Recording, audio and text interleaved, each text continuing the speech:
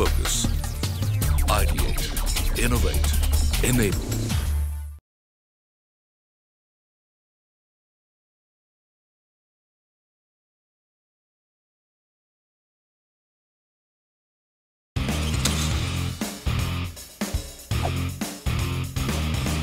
NSE FinWiz Season 5, powered by CNBC TV 18.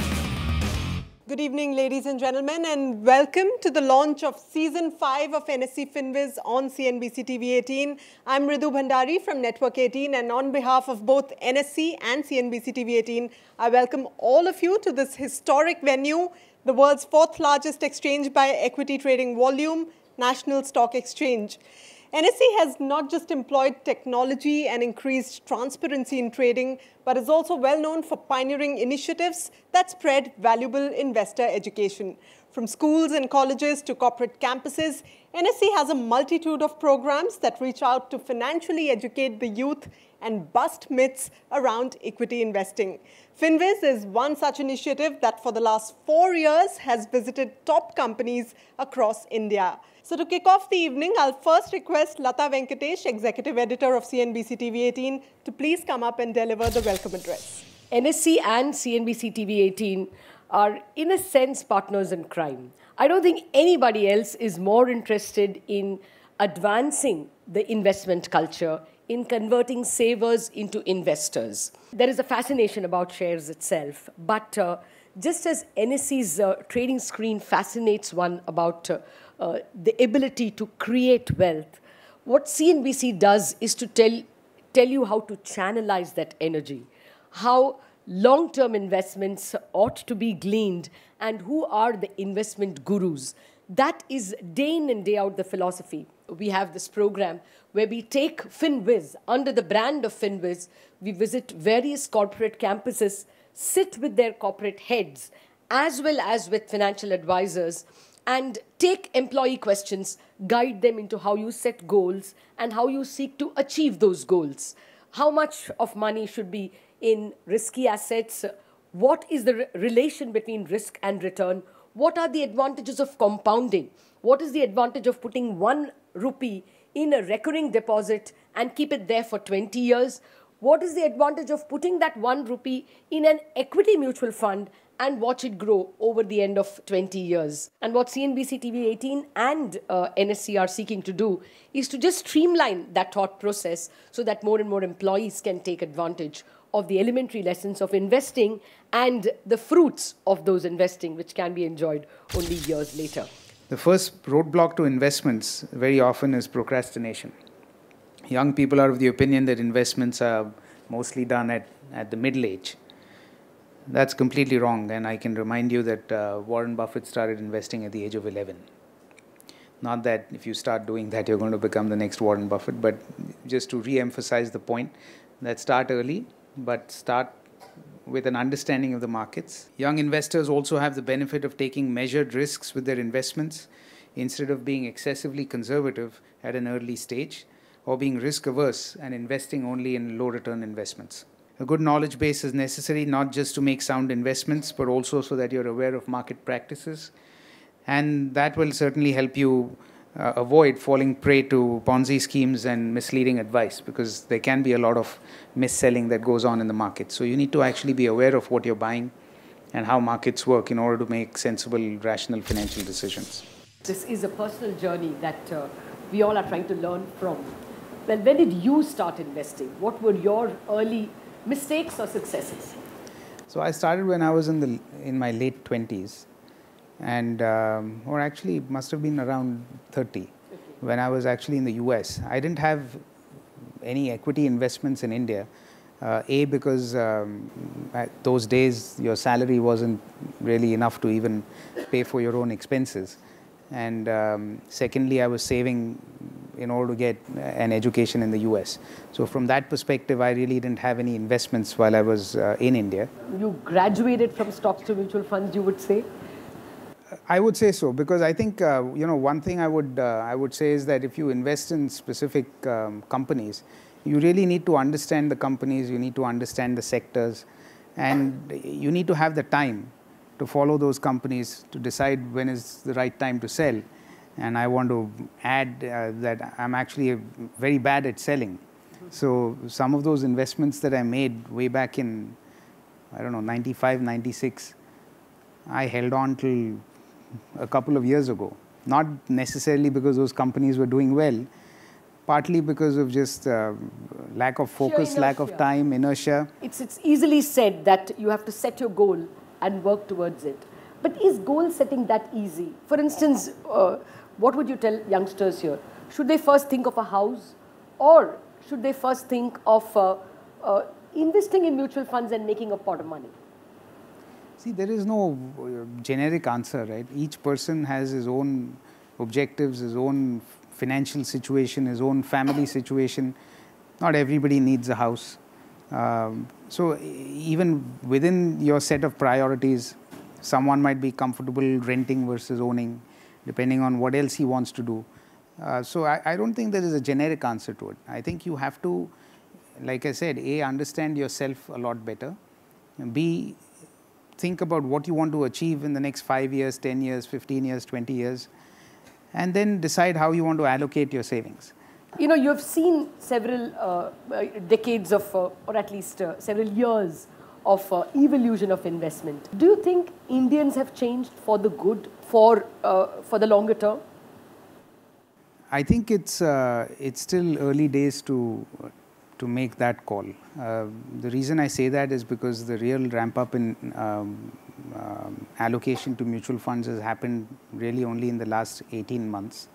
Prior to that, it was a lot less. But the last 18 months, yeah, and in the last 18 months, it has accelerated. The good trend is that there's been a steady increase in the SIPs that mutual funds have been getting, and that my hope is that people who are investing in SIPs understand the objective of an SIP, which is really to make systematic investments through cycles in a disciplined way, where you put aside a small sum of money every month or every 2 months or whatever your cycle is, and you don't try and time the market. Vikram Navai, it was always a pleasure speaking with you. Thank you very much for joining us on CNBC TV 18.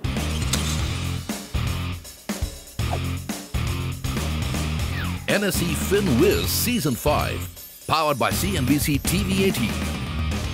As young professionals, I'm sure all of you have dreams to succeed professionally, reach the top of the corporate ladder, perhaps travel the world, make more money, buy houses and cars of your choice, or start a business of your own. Well, Walt Disney once said that all our dreams can come true if we have the courage to pursue them. So in Season 5 of FinWiz, we're encouraging you to dream on, and we'll try and work hard with you to achieve some of those dreams by setting goals. So let's find out exactly what just 5,000 rupees saved every month can achieve over a long period of time. Can we have the AV, please? Did you know that if you save 5,000 rupees a month from the age of, let's say 20, when you started your first job, you would have accumulated close to 10 lakh rupees at the age of 30. Enough to buy your dream car. But what if you didn't exit and continued till the age of 40? Well, a sweet 40 lakh rupees. Enough to fund international education for your teenage child, one would guess, even if you accounted for inflation. And what if you still continued another 10 years? At the prime of 50, you would have a sweet 1 crore rupees. Time to pay off that niggling home loan, isn't it? But if you're one of those long-term guys who kept at it till 60, the value of your 5,000 a month would become a whopping 3 crore rupees. Need you worry about your retirement anymore? That's the power of compound interest, and we factored a modest 10% return. Did you know how much Nifty 50, the benchmark index of National Stock Exchange, has given investors historically? Well, 18.55% last year, 11.6% annually over the last 5 years, and almost 15% over the last 15 years. Your time has come, but remember, it's also running out, one day at a time. Your future is in your hands, or rather, in your investments. Define your goal today and work on achieving it. Up next, we are going to have a short panel discussion, and just as the stage is getting set up, let me also tell you that we will be delving into the personal journeys of 3 corporate leaders who are going to share their personal investment and financial journey mantras with us here today. So on the panel, we have S05e Vedish, Vice President, South Asia and Managing Director, GlaxoSmithKline Pharmaceuticals. Can we have you up on the stage, please? Debashish Nandi, Group CFO of Thomas Cook, and Revati Roy, founder of Hey Didi. And once again, I'm going to request Lata to please come back on stage and have a round of question and answers with these three corporate leaders. Let me just start by asking your personal experience itself. Vaidish, you were saying that you were a cowboy investor as a young man. One of the things that I personally believe is that it's also to do with your upbringing, what kind of a culture that you have imbibed. So, though from a conservative background, even I grew up with, but there's a streak of wanting to try out something new. And I had good friends when I was a bachelor, including Ramdev Agarwal. We all grew up. And at that time, Ramdev always used to be a very steady, he used to be saying, you've got to be careful about what you're doing. He was doing chartered account at that time. So some of us used to come to hang around at Dalal Street and looking for all those highs and lows. It's like a real rush. And at a point of time, you burn all your money and suddenly you're left with nothing, whatever you're saving that you had. And those days, it was not like today. There's so much of information. So is the advice to a youngster that don't delve into shares till you have the time and the bandwidth to study every company? What would be the lesson of life? There's one principle I learned is, apart from stop loss, I think we also need to have stop gain. Yeah. I think that is a very tricky area then, which I developed over a period of time and discipline of, as and when you meet your goal, I exited. Now, there are people who made money out of investment and made some whopping, but that time I never have a regret. The fact that more than losing, I think it's also about how not to feel regret about the fact that you lost out. What about you, Debashish? What's the one lesson from what was your first investment, and do you regret not having done it otherwise? You see, as we were discussing a little while ago among ourselves, unfortunately, unlike the people in this room, I belong to an era where there's no mutual fund except US 64 on the ULIPs. And there's not even a concept of dematerialization of shares. So everything was physical. So people in those days used to invest primarily in national savings certificates and fixed deposits and stuff like that. And if you're a little more adventurous, then you go and buy stocks directly. So to be honest, that's what I sort of started with.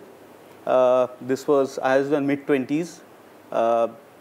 Obviously, salaries were much lower, and therefore the investable surplus was much less. Were you investing in shares as early as 96, 97? Actually, I started even earlier than that. Yeah. So you went through the bad delivery period, yes, of course. Signature mismatch period. Of course. But I burnt my fingers several times, but didn't stop me from getting into the market again and again. I think mutual funds are a wonderful way of getting into the market. If you don't know the market at all, I think you start with mutual funds. Keep on looking at it, keep on studying so that you understand the market. Well, and Revati is one person whose biggest investment is her life. Her biggest investment is her enterprise. She's the only person I know who started off as a cab driver and has gone on to establish an all-woman cabbie company. I think a round of applause is called for. Absolutely. What I learned from you, Revati, is that investment is best in yourself. What are your thoughts? So what really worked for me as, as an investment was, I possessed a degree, which was a master's in economics. And I also possessed a skill, which was driving, because I'm a rally driver. The degree couldn't get me a job. That doesn't mean people shouldn't study. But the point is that my driving became an asset for me. And I decided that it was that driving, which I had just lost my husband. And I didn't get a job. Today, a lot of people tell me that you should have come to us that time, but I'm sure I wouldn't have got a job that time with them. Okay, now let me come to what you all do for your employees. I'm very interested in knowing, Revati, what you do But before that, Vaidish, since yours is, a set company, do you all have investment programs, or do you encourage it through ESOPs, or encourage people to go from EPFO to NPS? As a company, what is the philosophy to guide your employees? How would you like it to change? First and foremost, we do have employee stock options for our senior managers. Basically, we give it through our out of London stocks. But that's a one way of having some interest in the company. Second is that for obviously the pension scheme or a PF as per the norm. So we do, of course, ours is a conservative company, so we put all the money in the most conservative bonds and stocks and was recommended by. But are you getting into NPS now? No, we haven't, so far we have not thought about it. But very interestingly is that we are looking at creating an awareness with our employees about savings. In fact, we are talking about getting people to come and do a talk. We have the sessions, what we call the Let's Talk sessions, where we bring people on keeping the... Public finance experts, personal finance experts. Well, Debashish, what's the plan at Thomas Cook? Is there an active employee engagement in terms of savings investment culture? What we do is that, very much like GSK, we use our relationship with the bankers to bring in some financial planners who can address the people, address the employees, and help them. We have these sessions at day or two sessions where people who are interested in come in and talk and get something done. We also have a ESOP scheme for both the senior, not only the senior management, but we also have it for people who are high performers. So that's a way of rewarding them as well as sort of stock options. Stock options, yes. Well, Revati, you have a category of employees who are perhaps just initiated. I mean, you said you train people in slums, girls from slums in driving. What do you do? First, open Jandhan accounts? Do you pay them by check, or do you pay them by UPI? How do you initiate them into savings and investment? So I'm a great follower of digital payments. I hardly have any cash with me anytime. So the category that you very rightly put, the category that we deal with is nothing like the people sitting here.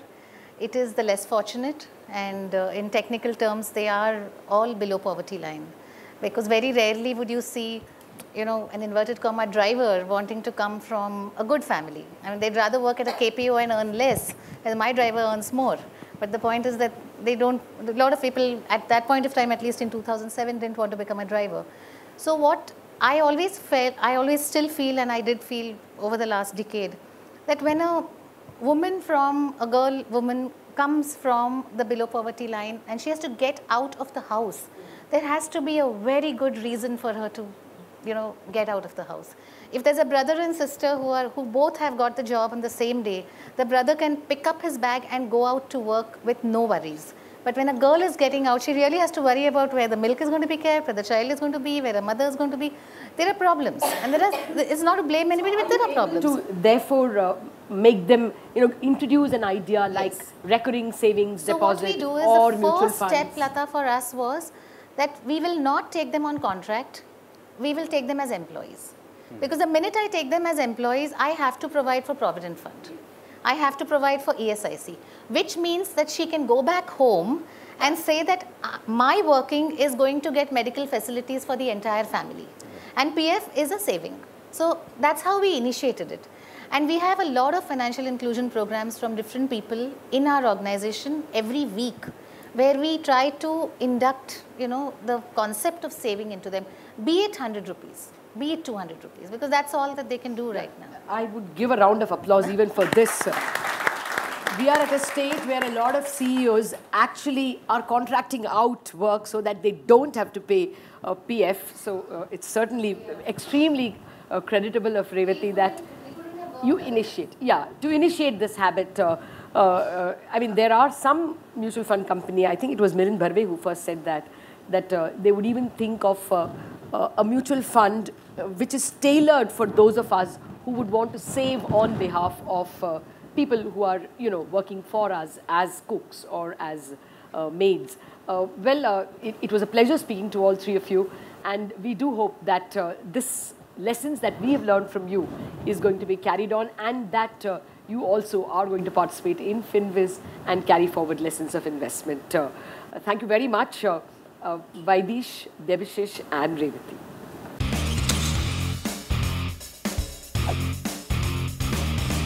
NSE FinWiz Season 5, powered by CNBC TV 18.